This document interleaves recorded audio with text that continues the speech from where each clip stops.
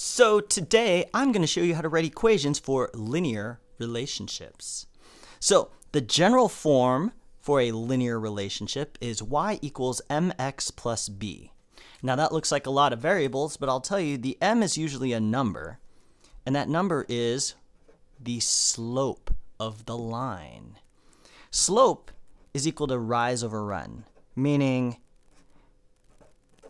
the pattern of the points on your line. Okay? The b is also usually a number.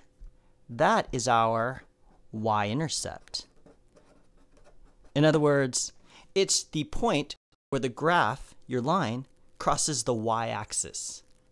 All right? So we need to find two things in order to write our equation. And we just stick them here and here, and it'll be y equals some number x plus some other number for our equation. So let's do this. All right.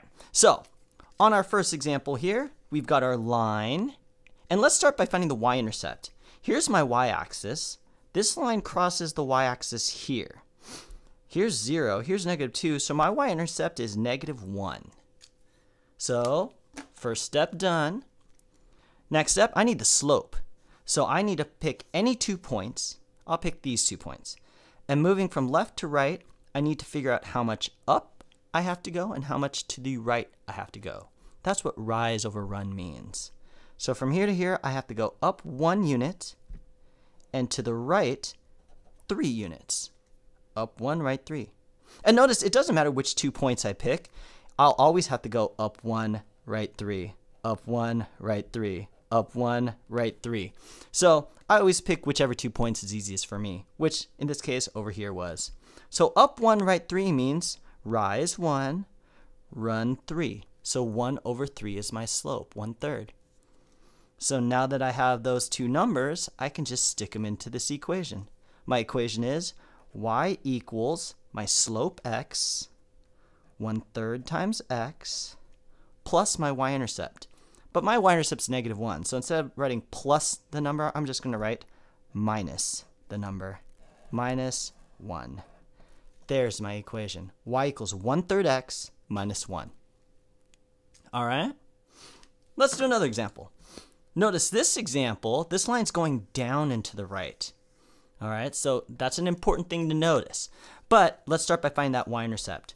Here's my y-axis. My line crossed the y-axis here at right between 4 and 6, so this is 5. Okay? Now, for my slope, I'm going to pick 2 points. I'll pick these 2. And moving from left to right, notice I have to go down and to the right to go from one point to the other. All right, so I'm going down 3 steps and right 2 steps. So my slope is -3 over 2. And again, notice it doesn't matter which 2 points I picked. It's always down 3, right 2. Down 3, right 2. Down 3, right 2. Down 3, right 2. All right, so my slope is -3 over 2. So now I can write my equation. Y equals my slope, -3 over 2 times x, plus my y-intercept, which is 5. There is my equation. All right. We'll do 2 more examples. All right, here we go. This graph right here, we'll start with our y-intercept. The line crosses the y-axis right there, and that's 3. Okay. Now for my slope, I'll pick any 2 points. I'll pick these 2 over here. And moving from left to right, I have to go up and right. I have to go up 2 and right 1. So my slope is 2 over 1. But we can simplify this. 2 over 1 as a fraction would just be 2 whole, because 2 divided by 1 is 2. So we'll use 2 as our slope. Now we can write our equation. Y equals my slope times x, 2 times x, plus my y-intercept, which is 3. There's my equation. All right, last one. Here we go. My graph, here's my y-axis. Notice it crosses the y-axis here at -2. Okay? And for my slope, notice from left to right, I'm going down and right each time. Now, how much down? 1, 2, 3, 4, down 4, right 1. So my slope is -4/1.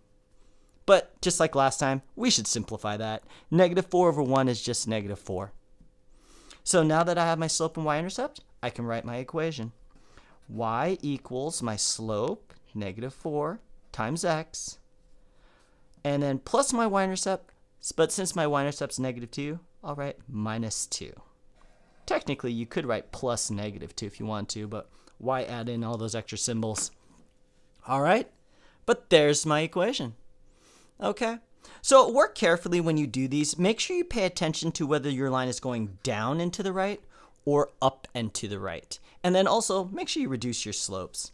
All right, so hopefully you found this video helpful. If you did, please hit that like button. Also subscribe because it really helps us out. But with that being said, good luck on your math, and I will see you next time.